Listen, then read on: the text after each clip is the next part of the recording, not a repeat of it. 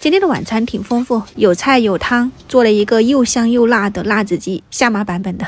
现在是下午的5点50分，开始做饭。先平底锅里面喷油，预热一下。我用的是内酯豆腐哈，我比较喜欢吃这个豆腐的口感很嫩，它只有冷热之分，没有生和熟啊。豆腐本来就可以直接吃的，就稍微的煎一煎，淋上一点蛋液，撒上葱花，淋上2圈的生抽吧。我没有加盐啊，大家如果觉得淡了一点，可以加点盐。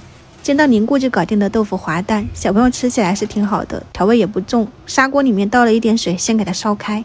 这边铁锅我来炒辣子鸡，用的是嫩鸡，尽量给它切成小块，然后放一点生姜，放到油锅里面给它干炒，把水分炒干，像这样子焦香了，你就把多余的油给它捞出来，整个吃起来口感就不腻。留点底油，我放了有6、7个的小米辣，2圈的红烧酱油，少量的食用盐，调一下味道，上好颜色。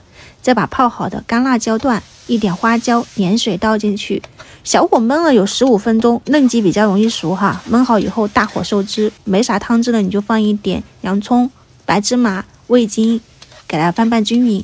刚刚我其实是忘了放那个新鲜的大蒜粒的，你可以加进去。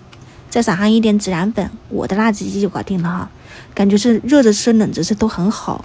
这个是我今天去市场看的这种新鲜的扁豆，放一点青椒干煸哈，就放到铁锅里面，没有放油的，就这样子给它炒出这种虎皮状。怕它不熟就尽量多炒一炒，全部软了加点食用盐调味道。等到铁锅没那么热的时候，降温了以后，你就再倒入一点食用油，我刚刚用的是辣子鸡的混合油。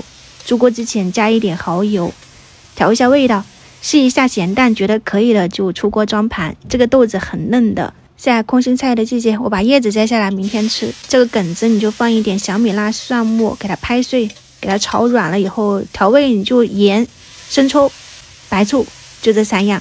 它炒出来是那种酸酸辣辣的，配粥啊配米饭真的是很下饭，大家可以去参考一下哈。现在看的是绿的，等到吃饭的时候它就会变得那种黄色的。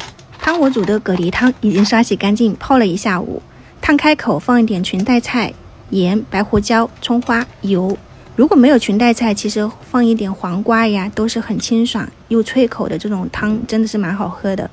今天的辣子鸡就是半只鸡啊，真的是又香又辣，冷吃热吃都可以。大家可以在家里面去尝试一下哈。我的不足就是没有放这个蒜末。今天就到这里，明天早上再见，拜拜。